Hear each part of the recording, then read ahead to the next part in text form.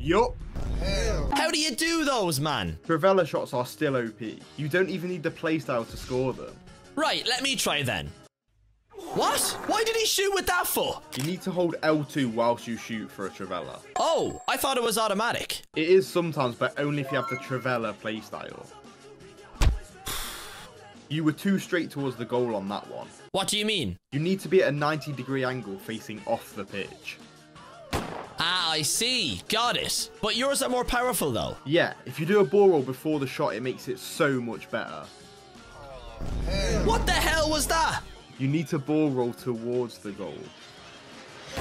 Here we go. But does it only work for long shots? Nah, they're proper good inside the box and for one-on-ones too. Oh, yeah. But the long-range ones look better, don't they?